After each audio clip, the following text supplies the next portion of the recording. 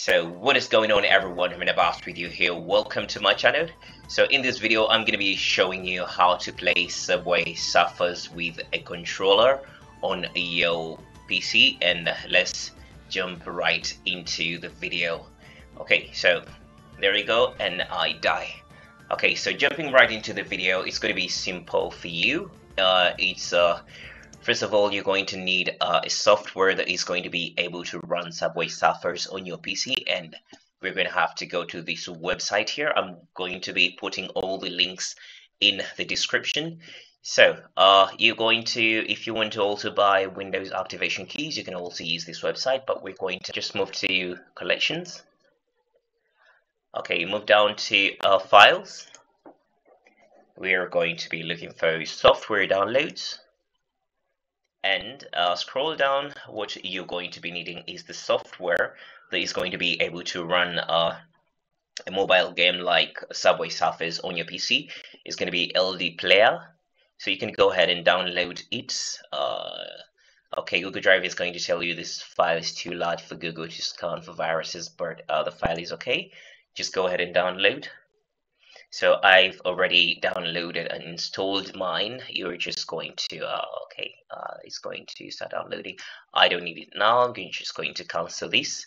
But after it downloads, it's going to bring two files that appear to be like this. The DN multiplayer and DN player, but you're going to have to launch this player. I've already opened mine.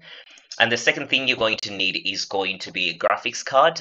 You can go ahead and use the low profile graphics cards. These are one of the ones that I am recommending. I'll be explaining them at the end of the video.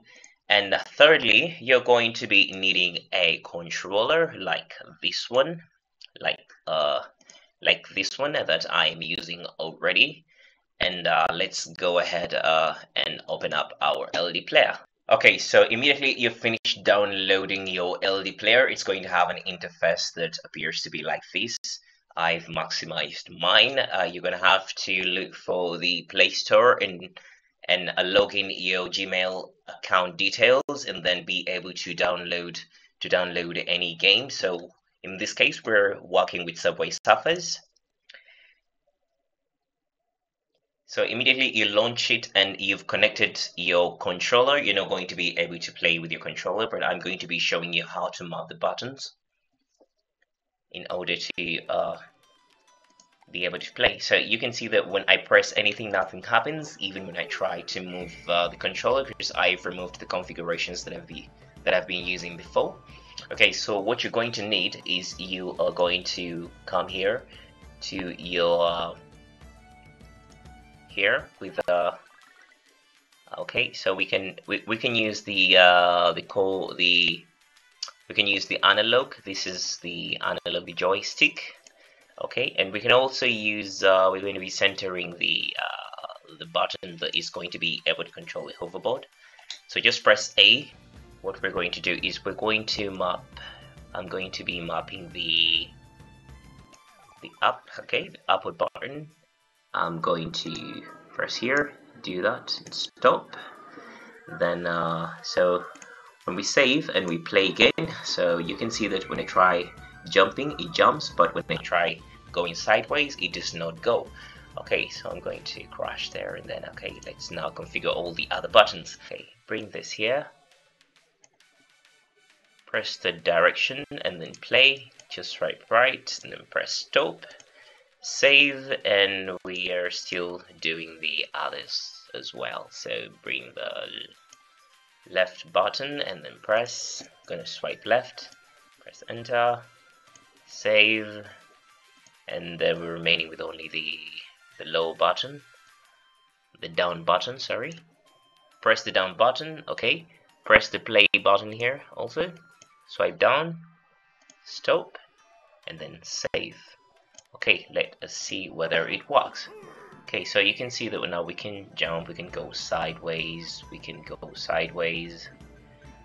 and we're able to go down. We can try to go left, we can try to go down, right, and our buttons have been successfully mapped. Okay, so let me also show you if you put the A button. Yeah, I have my A button here. Is the double tap. Okay, so I can show you that also the hoverboard can come out as you double press. Alright, so if you want to add any button to work for you, maybe at the sides here. Okay, at the sides here, what you're going to do is you're going to maybe get some tape here, and maybe get a tape, and then you're going to have to place it here on the screen where you have any button that you want to map. You will have again to go, for example, if you want to map this, you're going to watch video, you're going to have to come here and get the button, press the button there, and maybe press 0 in order if you want to maybe use the button to watch a video. Okay, if you save, so if we press 0, it's going to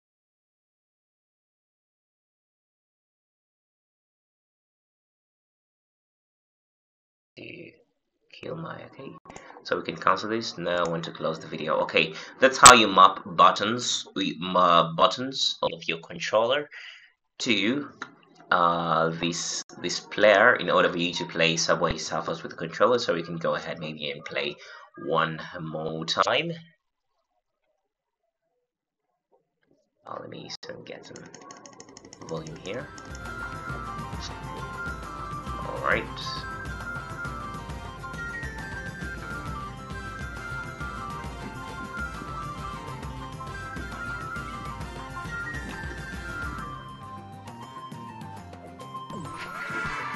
Ooh.